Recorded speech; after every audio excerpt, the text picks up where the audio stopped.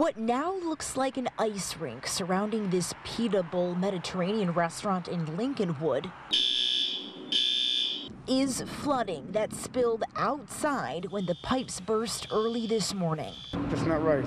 The restaurant owner tells me they just opened in November, only a few months ago, and are now dealing with this. It's just pain. It's not expected.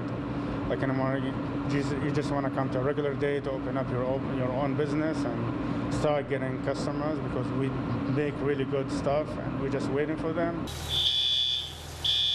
The Lincolnwood Fire Department responded to the call as several inches of water were pouring out this morning. With these temperatures, it can wreak havoc with pipes. Duct tape is now temporarily holding this broken pipe together to stop the leak, as restoration crews work to extract all the standing water and use thermal imaging cameras to detect any water stuck in the walls. We understand it's an unfortunate event, but if we can minimize damage and get them back to normal as soon as possible, that's our priority. Super Restoration, based in Lincolnwood, say they've been extremely busy since yesterday, working nonstop to help folks dealing with issues from the cold.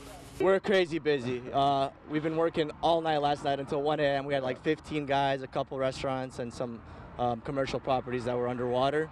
But, you know, we're doing our best to make sure we can get these businesses back to normal. As for the pita bowl, the owner tells me there isn't any serious damage inside, no machinery lost from the flooding. He hopes to reopen by sometime later today or tomorrow. Watch breaking news on YouTube. Subscribe to ABC7 Chicago Eyewitness News.